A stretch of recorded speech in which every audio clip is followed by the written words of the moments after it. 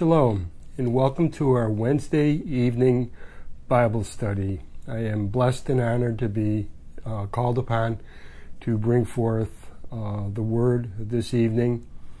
And as always, I like to zero in on encouraging topics, to breathe encouragement into all of our lives, especially during these particular trying times. And I'm going to be bringing a teaching rooted in covenant, and in particular the aspect of covenant that portrays for us God's love and acceptance in our lives. But first, we're going to pray. I have chosen from the Torah our text, and it will be Deuteronomy 7:6-11. So let's pray. Baruch hu et Adonai hamvorach, Baruch Adonai hamvorach li'olam va'ed, Baruch atah Adonai Eloheinu melech olam, asher bachar banu mikol ha'amim, v'natan lanu et Torato, Baruch atah Adonai noten ha'torah. Amen. From Devarim 7:6-11. An encouraging word. For you are a people holy to the Lord your God. The Lord your God has chosen you out of all the peoples on the face of the earth to be his people, his treasured possession. The Lord did not set his affection on you and choose you because you were more numerous than other peoples, for you were the fewest of all peoples.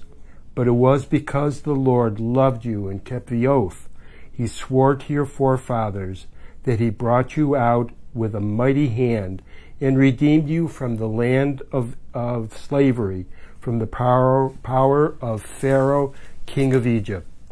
Know therefore that the Lord is your God. He is the faithful God, keeping his covenant of love to 1,000 generations of those who love him and keep his commands. Then it goes on to say, therefore take care to follow the commands, decrees, and laws which I give you today. Baruch atah Adonai Eloheinu melech olam, asher natan lanu Torat emet, v'chayei olam nata b'tuchenu. Baruch atah Adonai noten ha'torah. Amen. Yeshua stated in his great high priestly prayer, as recorded in Yochanan 17, verse 3, now this is eternal life, that they may know you, the only true God, and Yeshua, the Messiah, whom you have sent. To begin with, let's state the obvious. Sometimes the obvious, most of the time, the obvious does need to be stated. Knowing who God is ultra important. And you say to yourself, obviously. Let's examine the prayer of Nehemiah, son of Hakaliah, which is outlined in Nehemiah 1, verses 4-9. I'm not going to read through the whole thing. I'm going to rather focus on verses 5 and 6. 4-9 contains a very dynamic, powerful prayer. But we'll begin at 5. Then I said, O Lord God of heaven, the great and awesome God, who keeps his covenant of love with those who love him and obey his commands, let your ear be attentive and your eyes open to see and hear the prayer your servant is praying before you day and night for your servants, the people of Israel. We need to pay, again, special attention to verse 5, which I'll read again. And we'll keep this in mind. Let's keep this in mind all throughout the course of my teaching. Then I said, O Lord God of heaven, the great and awesome God, who keeps his covenant of love with those who love him and obey his commands. How many of you, and I suspect not very many of you, are familiar with the Bedouin custom of betrothal? Probably nobody. So let me explain it to you, because it is as follows. And it emphasizes a certain point that I want to make. A girl is sold at a very young age, and then a flag is flown over the house to signify it. And then a woman, usually another wife, inspects the merchandise. There's the transaction of a purchase, exchange of a dowry, but the poor girl never knows who her husband is or will be or is, what he does, how old he is, and usually he's quite old, until after the wedding night in a very dark tent. Can it be that all too often we are like this with God? And you're thinking to yourself, what is this guy saying? Well, what do I mean? Well, we can make a commitment to him, yet we never really come to truly know him. We never come to know his character, his personality, his temperament, developing a friendship like Moses had with God. So the point is that God desires for us to really, really know him. Let's go to Hadoshah, son of Brith, during the reigns of Uzziah, Jotham, Ahaz, and Hezekiah, kings of Judah, and during the reign of Jeroboam, son of Joash, king of Israel. And it is written, my people perish for lack of knowledge. So, just how do we gain access, insight, knowledge into the ways that God chooses to reveal himself so that we may indeed know him? Well, to know him is to know his love. And we know his love through covenant, through scripture, through prayer, through meditation, through spending time with him. There really, I'm able to discern, perhaps 5 separate, discrete areas, 5 ways, if you will. One is we can see what is revealed in creation, when he made the universe and he created life and he did such marvelous things. Or, secondly, there's covenant, which we're going to focus on. We can know him through Torah. We can know him through the prophets. We can know him through the words and teachings of Messiah. Well, again, as I mentioned at the beginning, I'm going to choose covenant of one of these disparate topics. The covenant indeed reveals God's love for us. If we look at our text, we'll especially focus on Deuteronomy 7, verses 7 through 9, and I'll read that again. The Lord did not set his affection on you and choose you because you were more numerous than other peoples, for you were the fewest of all peoples. But it was because the Lord loved you and kept the oath he swore to your forefathers, that he brought you out with a mighty hand and redeemed you from the land of slavery, from the power of Pharaoh, king of Egypt. Know therefore that the Lord your God is God. He is the faithful God, keeping his covenant of love to 1,000 generations of those who love him and keep his commands. You go back to the slavery of our people in Egypt. What was Egypt then? Egypt was the most powerful nation known to man at the time, with militarily, scientifically, economically, agriculturally, in every way, they were the most powerful nation. And here's this group of people, that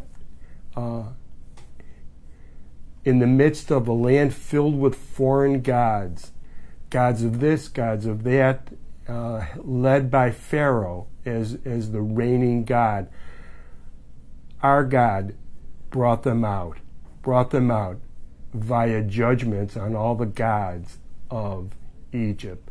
And afterwards, Egypt was a broken nation. Its army destroyed, its agriculture destroyed, everything ruined.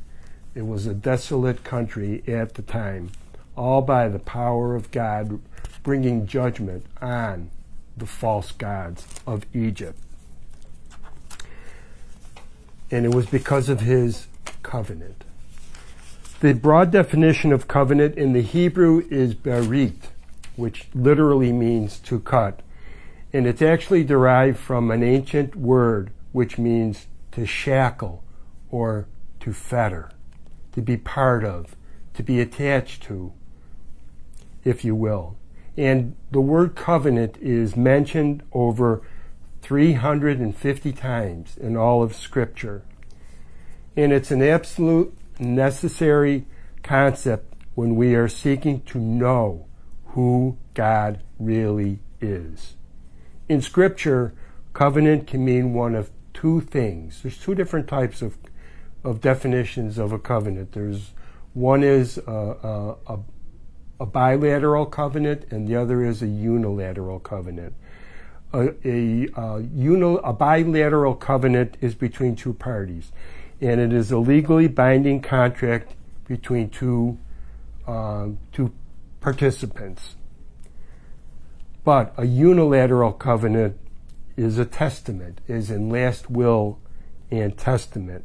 You testify to something. It reveals something. So we'll look at both. The contractual agreement is detailed in 1 Kings 5, 6 through 11. And to summarize this, in this account, Solomon, newly anointed king of Israel, makes a covenant with King Hiram of Tyre in order to purchase cedars from Lebanon to build the temple in Jerusalem. Essentially, this contract, bilateral covenant, was a business transaction, a business contract, and is best understood as a binding business agreement between two parties, which is simply based upon performance. It says, when Hiram heard Solomon's message, he was greatly pleased and said, "Praise be to the Lord today, for he has given David a wise son to rule over this great nation." So Hiram sent word to Solomon, "I have received the message you sent me and will do all you want in providing the cedars and pine logs. My men will haul them down from Lebanon to the sea, and I will float them in rafts by sea to the place you specify. There I will separate them, and you can take them away. And you are to grant my wish by providing food for my royal household." So this kind of covenant is predicated on nothing more than mutual service and mutual satisfaction. You do this, and I'll pay thus. This covenant neither requires nor expects love or any further commitment from either party once it is accomplished, completed, or transacted. So, another obvious illustration, which is from today, is the United Auto Workers, the UAW, and General Motors contractual agreements.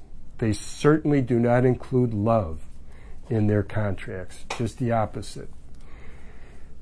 We ask the question, is it possible that many believers treat their relationship with God in much the same manner? Can it be true? Well, the deal is, Lord, I'll attend services, I'll listen to the message, I'll sing songs with everyone else, I'll put in my monetary contribution, etc., etc., etc. And in return, God keeps me out of automobile accidents, makes sure none of my checks bounce, puts food on my table, puts clothes on my back, and a roof over my head. But a very significant question looms with this. How many of us from time to time slip into this mindset or into this mentality, if you will? We can say almost that this is a form of legalism and perhaps a business contract with God. But it's certainly not a better way, and God wants the better way.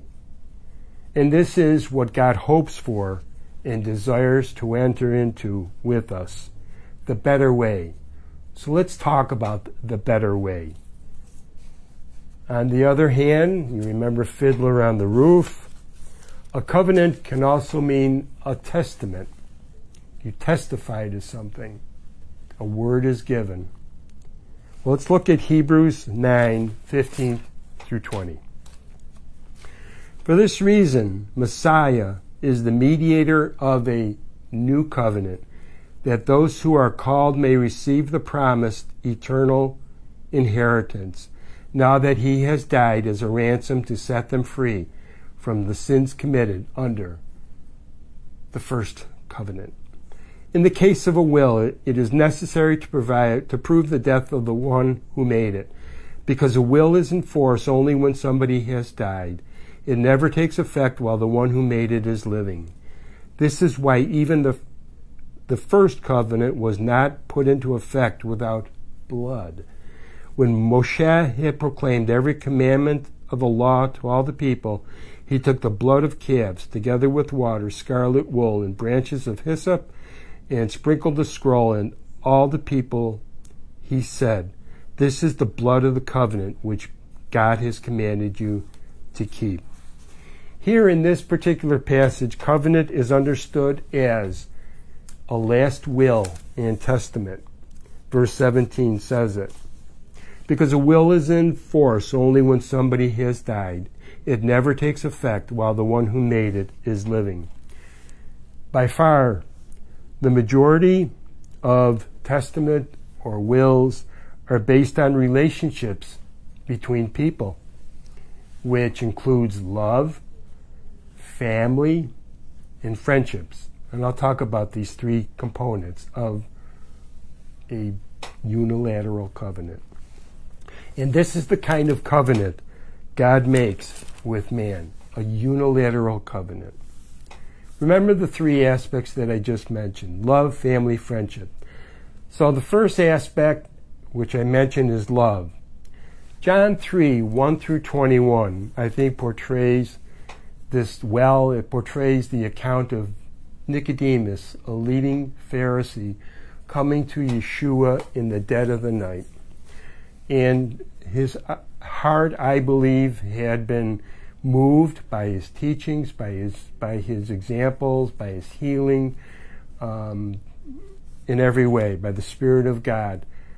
But he approaches Yeshua to meet with him and to speak with him in the dead of night. I think he did that because he didn't want anyone to see him coming to Yeshua, to sit at his feet and to ask him questions. And Yeshua challenged this man over and over again by saying, "You are Israel's teacher, and still you do not understand." What was he saying? He challenged Nicodemus so much that Nicodemus's resistance melted away, as is Joseph of Arimathea. You see him with Yeshua in the end. John 3:14 through 17 says, "So the Son of Man must be lifted up, that everyone who believes in him may have or inherit eternal life. For God so loved the world that he gave his one and only Son, that whoever believes in him shall not perish, but inherit or have eternal life. For God did not send his Son into the world to condemn the world, but to save the world through him." You know, the whole covenant concept was initiated because of God's love for man, his creation, the apex of his creation, and his compassion upon man also in his fallen condition. We remember well the words of Yeshayahu, portrayed in Isaiah 53. Now, the second aspect of covenant that I mentioned is that of family, very important, because it talks about the inheritance, which is the eternal abundant life. It's only given to members of the family, as in a will most of the time. John 1, 10-14 speaks to this very strongly. He was in the world, and though the world was made through him, the world did not recognize him. He came to that which was his own, but his own did not receive him. Yet to all who received him, to those who believed in his name, he gave the right to become children of God, children born not of natural descent, nor of human decision or a husband's will, but born of God. The Word became flesh and made his dwelling among us. We have seen his glory, the glory of the one and only, who came from the Father, full of grace and full of truth. Emet and Chesed. So being born of God means that you are an important member of his family, and therefore entitled to all the benefits therein. So we have love, we have family, and next is the notion of friendship, which is, as I see it, the third aspect of a unilateral covenant or a testament. Let's look at Yochanan 15, 9-14. We can say the covenant is based on God's unconditional love for you and friendship with him. As the Father has loved me, so have I loved you. Now remain in my love. If you obey my commands, you will remain in my love, just as I have obeyed my Father's commands and remain in his love. I have told you this so that my joy may be in you and that your joy may be complete.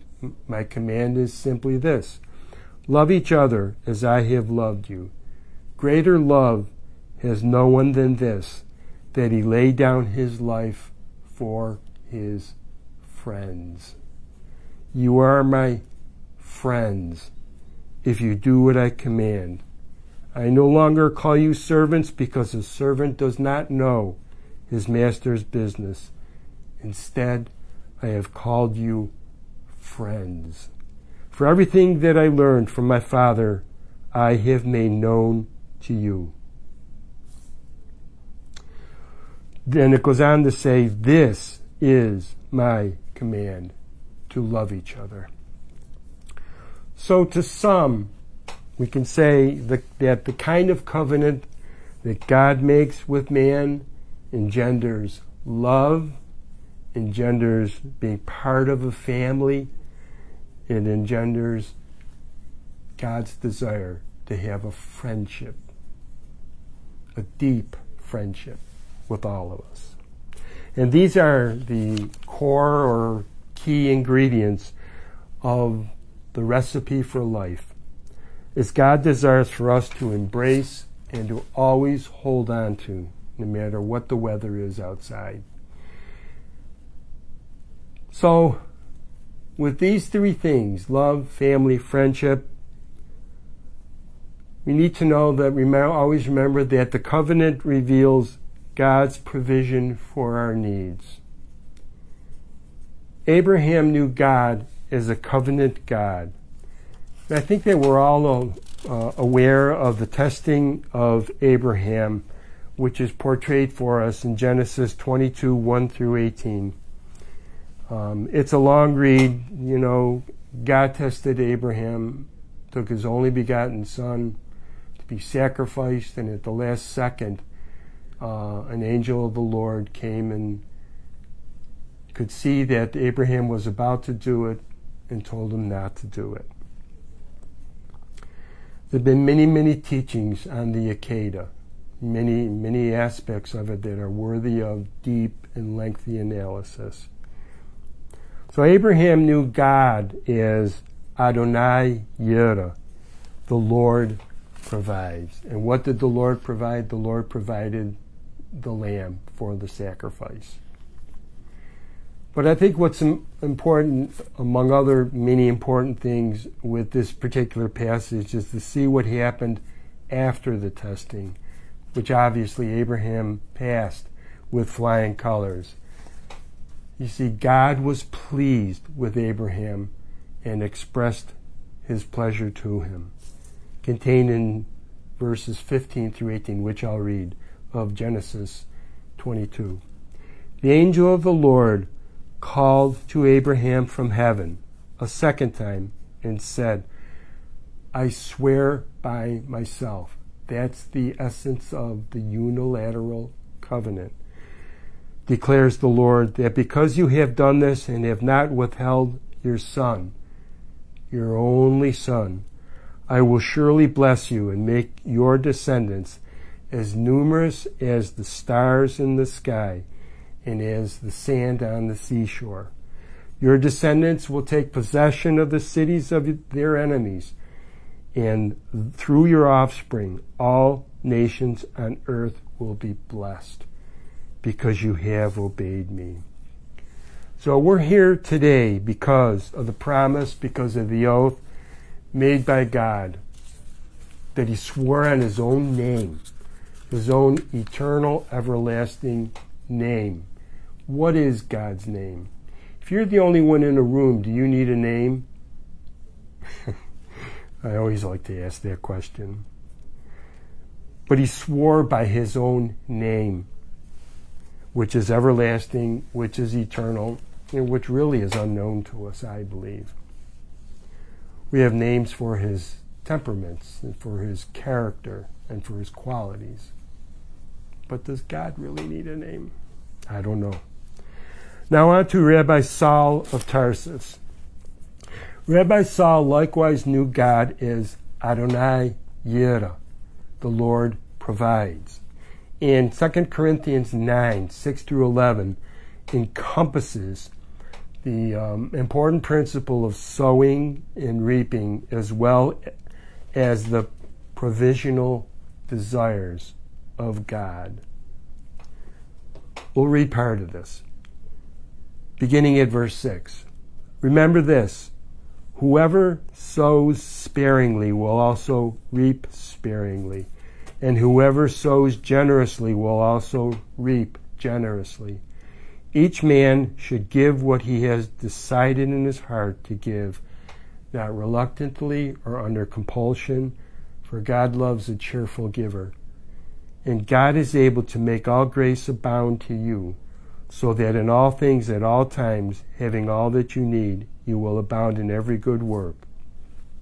And then it goes on to say, now he who supplies seed to the sower and bread for food will also supply and increase your store of seed and will enlarge the harvest of your righteousness. You will be made rich in every way, so that you can be generous on every occasion. And through us, your generosity will result in thanksgiving to God. So God is our provider on a material note, on a physical note, and most importantly, on a spiritual realm. That is what he's referring to, I believe, here. Being rich in every way, full of joy, full of love, full of God's presence, so that it overflows in you and rolls on to other people who see this and are drawn to the reason why you are like this, because it reveals God. And Rav Shaul states, my God shall supply all my needs according to his riches in Messiah Yeshua. So the question is, and as a Yiddish mamala would say, I have a question for you. How many of us today can testify to answered prayer, God meeting needs? I think all of us can raise our hands. God promises, as a covenant-keeping God, to provide for all our needs in every way, not necessarily our wants. And now next and lastly, the covenant reveals God as being faithful and trustworthy. Referencing 1 John 5:13-15. I write these things to you who believe in the name of the Son of God, so that you may know that you have eternal life. This is the confidence we have in approaching God, that if we ask anything according to His will, He hears us. And if we know that He hears us, whatever we ask, we know that we have what we asked of Him.